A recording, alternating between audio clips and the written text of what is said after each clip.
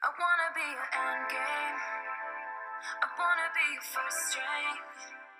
I wanna be your A-team. I wanna be your endgame, endgame. Big reputation, big reputation. Alright, welcome to another episode of Brand Academy. Okay, as always, my name is Bran. I am Mr. Wynn's twin. And before we get started, okay, just please listen to this part here. Don't skip this part. Okay, I'm gonna do a brief overview and then we'll jump straight into the notes. And so, looking right here, chapter 7.3 for similar triangles, I want you guys to recall back on how did we prove congruent triangles, right? Congruent, okay, not similar. And so before we started off by saying in order shapes to be congruent, all the angles and all the sides had to be congruent, right? In order to show that they're congruent. But of course, after that, we had some shortcuts, right?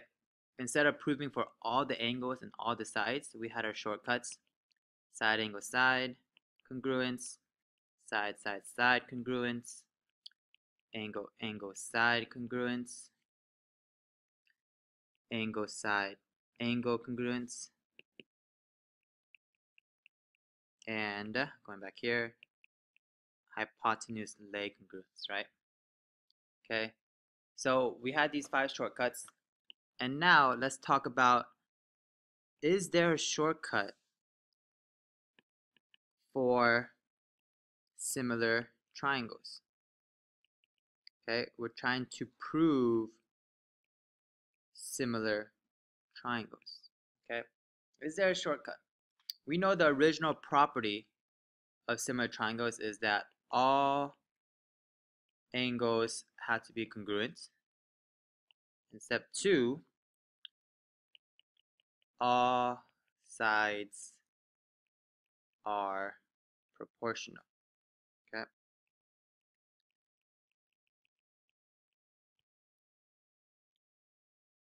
So that's what we know right now to prove similar triangles. But of course, as mathematicians love to do, we love to find shortcuts in order to prove our situations or our theorems. In this case, we're trying to prove for similar triangles. So ultimately, there are 3 ways to identify similar triangles. Okay, I want to emphasize similar, okay, because some of you guys can get confused for congruent triangles. Making sure these theorems are specifically for similar triangles. So the first one out of the 3 is angle-angle similarity. So this right here, you only need 2 things to prove that the triangles are similar. So 2 angles of one triangle are congruent to 2 angles of another triangle, then the triangles are similar. Okay, so looking at this right here, all I need to show is that angle A is congruent to angle D, and angle B is congruent to angle E. Ooh, that's a bad one. Let me fix that. Congruent to angle E. So this leads us to our similarity statement. Triangle ABC is similar to triangle DEF by angle-angle similarity. Okay. And of course, just as a side note, what do I know about angle C and angle F? Right? Angle C has to be congruent to angle F by the third angles theorem. Okay, just a side note there. All right, our second, Our second theorem, side-side similarity, states that if the corresponding side lengths of 2 triangles are congruent, wrong, it should be proportional. Okay, sides just need to be proportional in order to be similar. So if the side lengths of the two triangles are proportional, then the triangles are again similar. Okay, so in this case we got to compare the corresponding side. So I'm going to go A, B, and D, E. I'm just going to draw arrows just for you guys to follow along easier. 10 over 15, which equals 2 over 3. Okay, I'm going to let's go 6 to 9, which is AC over DF equals 6 over 9. That's also 2 over 3. And this last one here, CB to FE to FE, this equals 6, oh, no, not 6, 8 over 12, which simplifies to 2 over 3. So, are the corresponding side lengths, are they proportional? So remember, proportions means that they are equal ratios. So in the end, we have AB over DE equals AC over DF equals CB over FE. Okay, so they're all equal to each other. Thus, I'll just write right here, our similarity statement, triangle ABC is similar to triangle, oh, it's a bad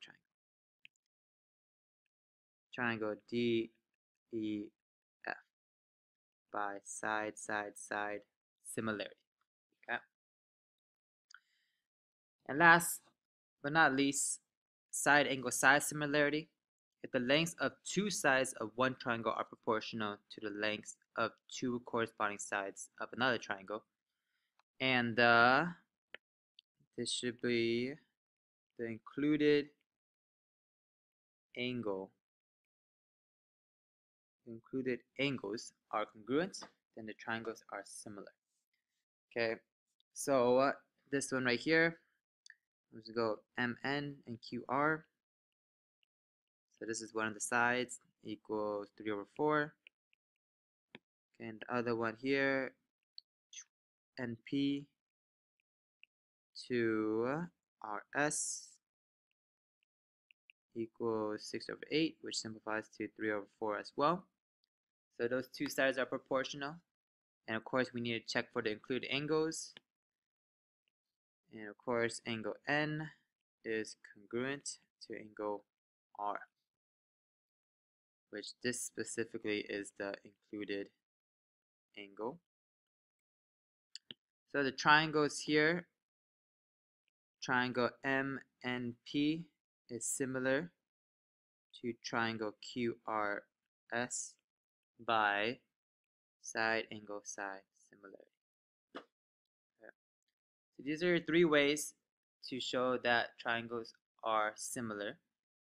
Your favorite one is probably, of course, angle side. Sorry, angle similarity, since that's the shortest one.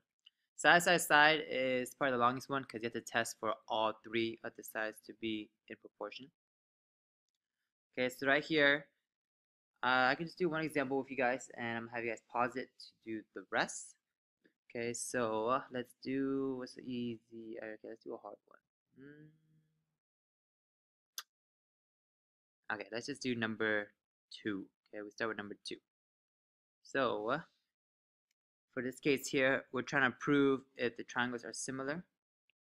So the 2 triangles we're dealing with here, the first one, let's make it the bigger one, URT, and then the smaller one here in purple, LST. Okay. So they give us parallel lines. Okay, when we think of parallel lines, again, we should be thinking of corresponding angles. So off the bat, this angle right here, angle URT, is congruent to angle LST. And since you guys are so good with proofs now, angle T up here, angle T is congruent to angle T by reflexive property. So, did we just prove that the triangles are similar? Yes, we did. So triangle TSL is similar to triangle TRU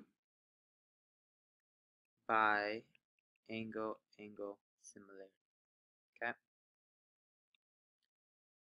All right. Hello. So right now, I want you guys to pause the video. Okay. Do these 3 problems and then unpause it. So pause it right now. All right. So here are your answers. Okay. So please check them out. Feel free to pause here to check your work. I'll be moving on to the back side of the notes. Okay, again, any question you have, we'll deal with it in class tomorrow.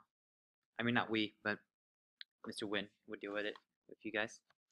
So on the back side here, okay, we have some basic properties, okay, that we've been dealing with already. Reflexive, symmetric, and transitive. Okay, this is just letting you know that, hey, this works for similarities too. Okay. And so we've been doing this already, but just get some more, a little bit extra practice here. Okay, but we're going to use similar triangles to help us solve for the missing variables here. So for example, we have these 2 triangles. And now let's set up some proportions. All right, they gave us that they're similar, right? So we don't need to prove that it's similar. So we can set up our proportions here. So let's just go with, okay, let's go AC to DF. AC over DF. Oh, shoot, Siri. Equals, and then let's go with, what's a good one? Let's do BC and EF, right? BC over EF. Okay, simplifying this, I'm just going to substitute in our values here. Okay, we'll cross multiply. Actually, before even cross multiplying, I should just cross multiply. So then I'm going to have 9 times 18 radical 3 equals 18x. Conveniently enough, if I divide both sides by 18, divide by 18, the 18s actually cancel out. So your x would just equal 9 radical 3, which is already simplified for you. Alright, now solving for a y, we need to set up a different, oh shoot, oh I had my face the whole time. That's weird. Okay, go back. Anyways, okay, let's go back to this. So we are going to go with AB over DA equals BC over EF. Okay, so let's check that out. AB to DE right there. And then we're going back with BC and EF, that purple. Okay, so y over 18 equals 18 over 9. Cross multiply, and actually we can even simplify, right? Can we just simplify this to 2 over 1? And so in the end, our y would equal 36. Okay. All right, you guys can just look at example 2 over here. This one's already done for you. So kind of just read through it, kind of get a different feel for a word problem, but still the same idea. Okay, you're still setting up your proportion right here. Okay. All right, guys. So if you guys want to pause it here, I kind of gave you guys the solution to the remainder part of the notes because this screen video thing I'm using only allows up to 15 minutes. So my time is almost up. So I'm going to scroll through these answers, okay, so you guys have a chance to go back and forth to see them. Okay, try them on your own. If you guys have big questions, we'll answer it tomorrow in class, or Mr. Wynn will. But yeah, you guys have a great Wednesday, or Tuesday, or Friday, or Thursday.